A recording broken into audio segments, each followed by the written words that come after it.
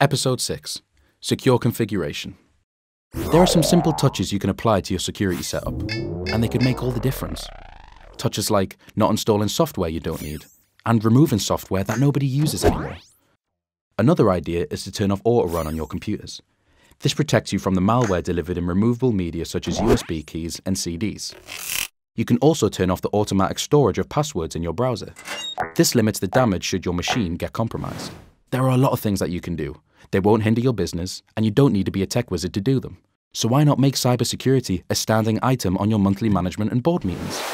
Why not make a list of things to check each month? Why not make your staff aware of Cyber Gremlin, how he operates and the things that you can do to keep him at bay? And most of all, why not formally adopt the Cyber Essentials scheme and appoint a responsible person to report progress? There's a lot of professional help available if you don't understand it. A professional can guide your staff to help you implement the Cyber Essentials.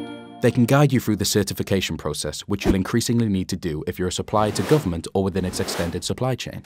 Cybersecurity shouldn't be thought of as a cost. It's an investment in your business and your customers' businesses. Don't be a victim of cybercrime. Adopt the Cyber Essentials scheme. For more information, go online.